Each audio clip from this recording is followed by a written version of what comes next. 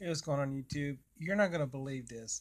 At a local game store not far from here, I've been doing business with them for like 9 years, and I eventually asked them if they had a copy of Need for Speed High Stakes for PlayStation 1, and I actually traded my copy to them a couple years back, but that was like about 9 years, give or take.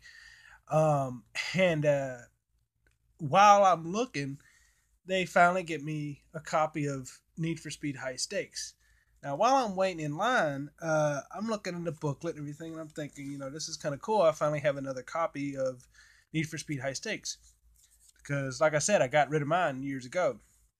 I'm looking in the booklet and I see this little piece of paper, and you can barely see it, but this is my handwriting. This game found its way back to me. That is so cool. I looked in the booklet and I'm like,